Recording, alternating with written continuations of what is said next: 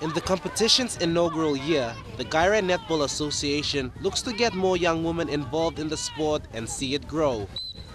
Gaire Netball Association is the first time we've been running on our own for our last donkey years. We've been going together with the rugby, so it was under Gaire Social and Sports Association.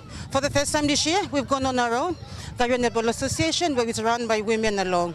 Okay, our vision is to empower young women and to develop and identify those hidden skills so we can try and push them up into the national and hopefully into the purpose.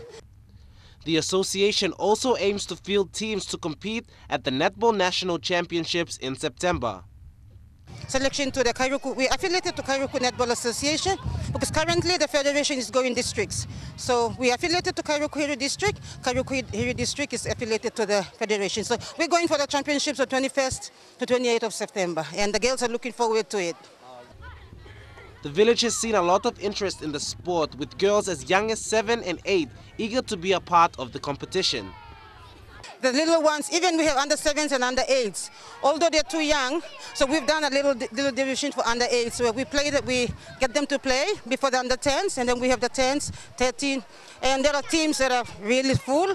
So in some clubs, the 7 new players go on at halftime, they are off, and the 7 new players go back on again. So they want to have chance or give chance to everybody to have a game. So that's the interest.